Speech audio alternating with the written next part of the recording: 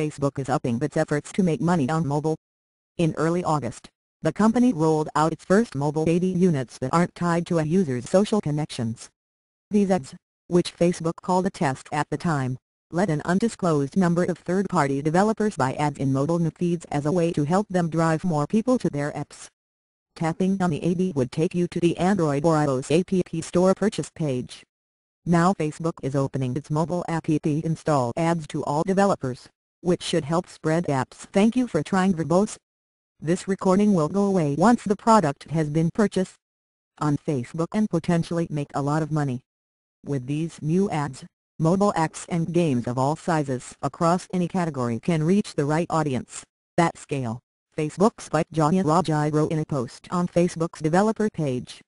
In the post, Rajai wrote that the test partners, including Fab, and game makers Kabam and Tinaco, were able to reach a broader audience and successfully increase the number of people who installed their apps. Tinaco, for instance, saw a 50% higher click-through rate compared with other mobile channels, Facebook said. Thank you for trying Verbose. This recording will go away once the product has been purchased.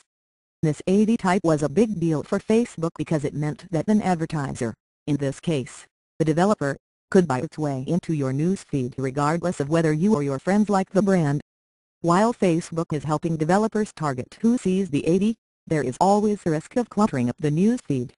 Today's move suggests that, so far at least, that's not been an issue.